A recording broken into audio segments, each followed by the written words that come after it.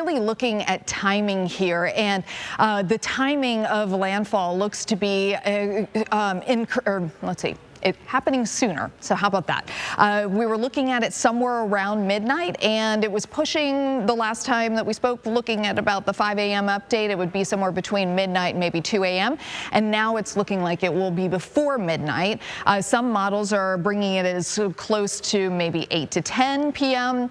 And now I think the National Hurricane Center is somewhere around 10 p.m. to midnight. So bottom line is, expect it to happen a little earlier.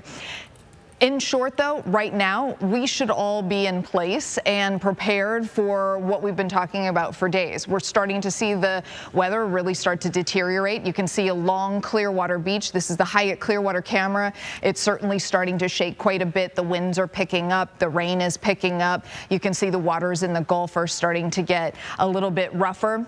Still not dangerous at this point, but the weather is declining enough that you don't really have a lot of time to get very far before it starts to get dangerous. So again, you want to make sure that if you are sheltering in place, that you have got your supplies and you are all set and ready to weather this out. And it is going to be a longer duration, well, about 10 to 12 hours before we start to see a significant improvement in the weather. So again, from here on out, this is what we're seeing. We've got moderate rainfall moving closer to the coastline, light to moderate rainfall here in those lighter green tones. So that's just starting to work into our inland counties. But the coastal areas have certainly been seeing some rainfall for quite some time this morning, and it's just going to start getting heavier.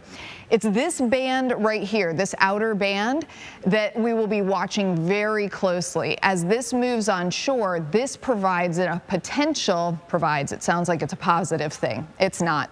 So again, this creates a enhanced risk of tornadoes. So as that encounters the land surface, it's friction. The land surface is friction, right? So it creates a potential for spin, and that's where we get a chance for some weak tornadoes.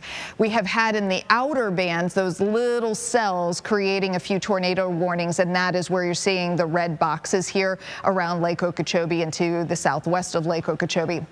This is a much larger band, and again, with that embedded in it, we will have smaller cells, and they can start to spin. If that spin reaches the ground, then of course we've got a tornado.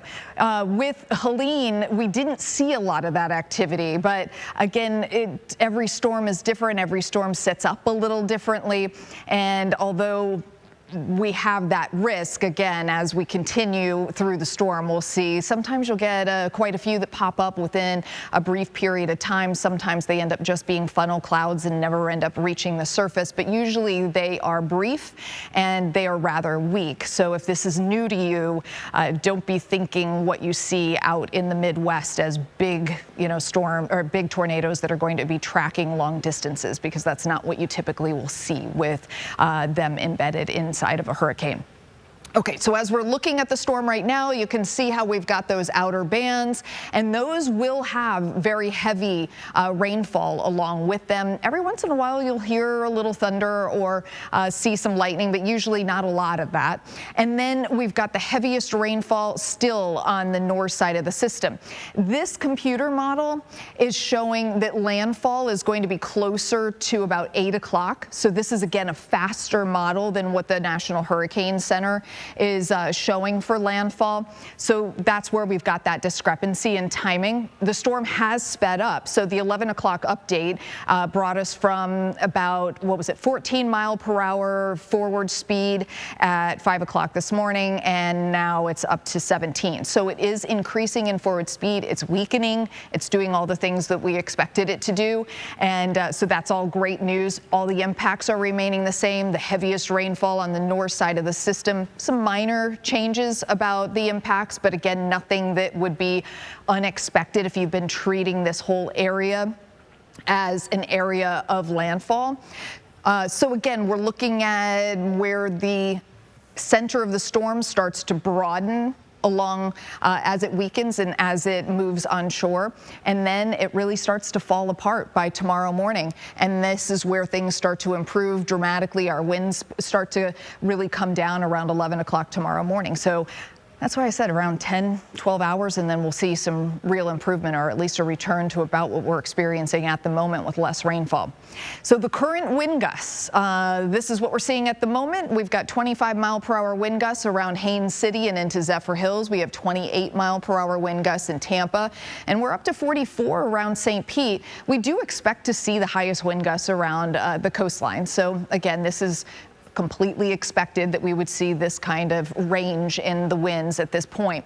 And what we're going to continue to see is that the speeds increase. So by about 4 o'clock, we're getting into that 40 to 50 mile per hour range. This is when we're likely to have the skyway closed at that point.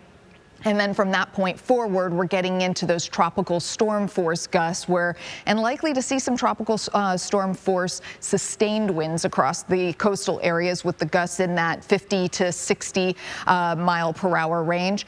And if the timing of landfall ends up in that 8 to 10 o'clock time frame, we'll be seeing some of the stronger winds, gusts around the 80 to 90 mile per hour range at that point.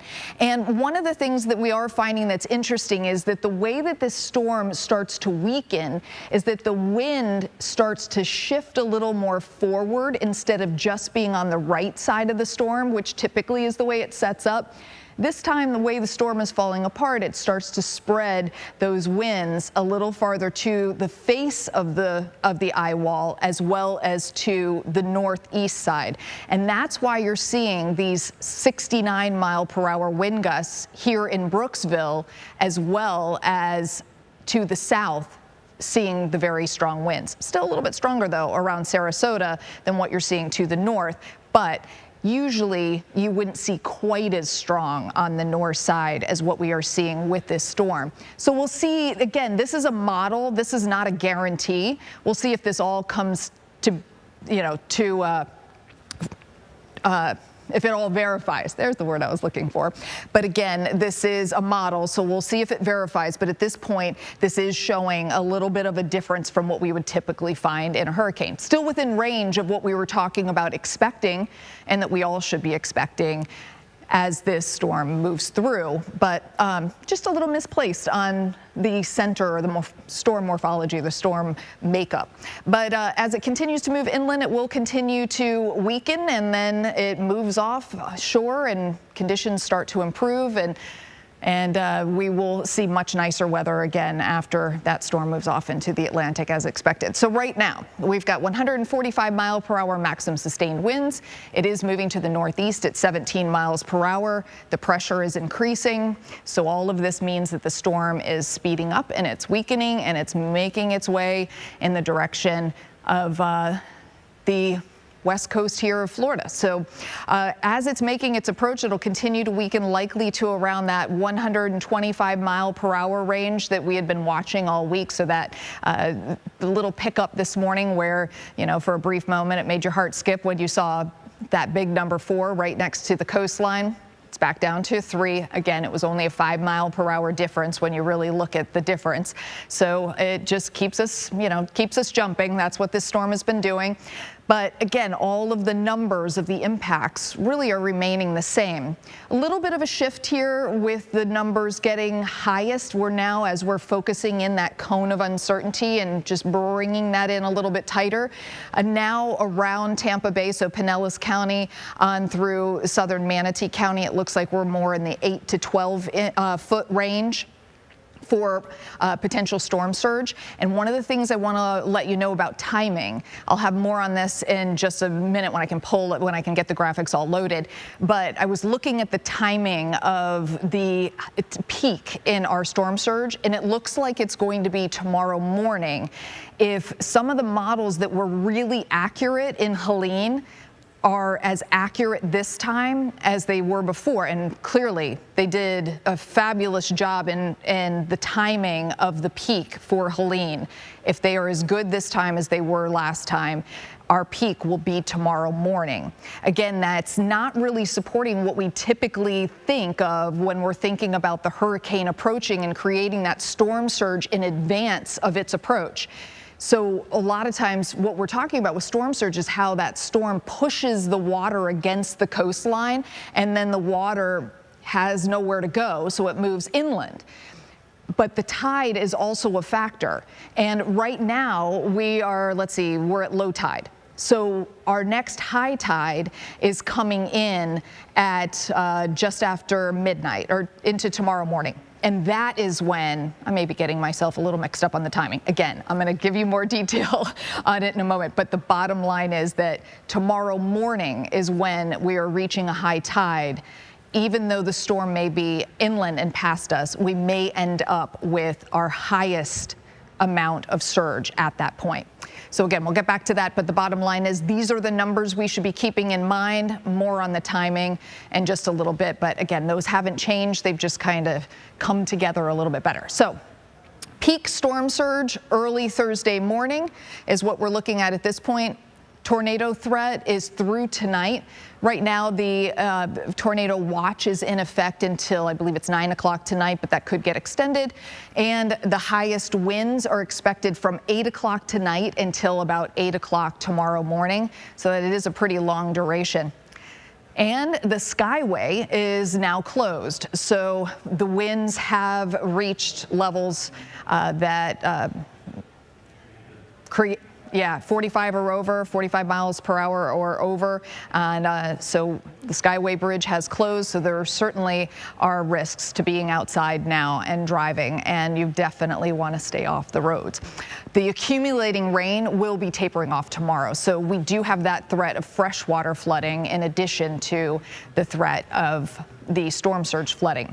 Again, most of our areas are going to be getting somewhere in that 4-inch range, which isn't terrible, but there will be an area along especially the north side of where the center comes on shore that could be seeing somewhere in that 12 to 14-inch range or even greater in some localized areas, and that certainly is enough to create some significant flooding. And this is the way it's looking right now, or at least this model's projection of those rainfall totals. So again, the farther south you go, which is closer to where landfall is more likely, the numbers are getting bigger, and then it just spreads out north from there. But these are still significant. We don't want to see in Pasco County, around areas that we have seen significant flooding with summer thunderstorms, to see rainfall totals of 6 inches. And again, this model showing that we may be seeing somewhere around 7 to 10 with some locally higher amounts in northern Pinellas County as well as northwestern Hillsborough County. Again, we've had flooded areas here that haven't received this much rainfall. We've already got very saturated ground, so this is a real concern. And again, you want to be in place, make sure that you're not wandering around. Going out in flooded areas is not a good idea. You don't know what's in the water, so you want to definitely stay indoors until those storms pass. About 11 o'clock around this time tomorrow, we'll start to have a better assessment of what's going on, and of course we'll be bringing that all to you.